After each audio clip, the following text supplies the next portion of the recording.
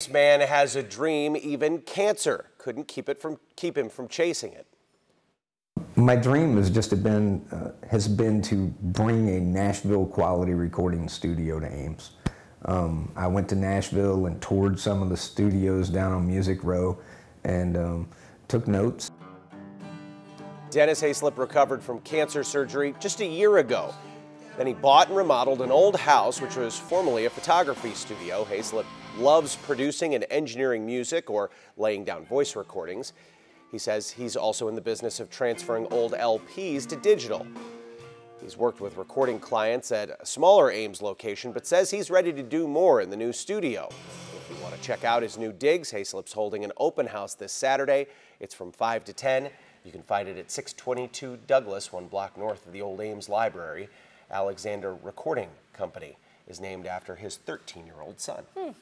509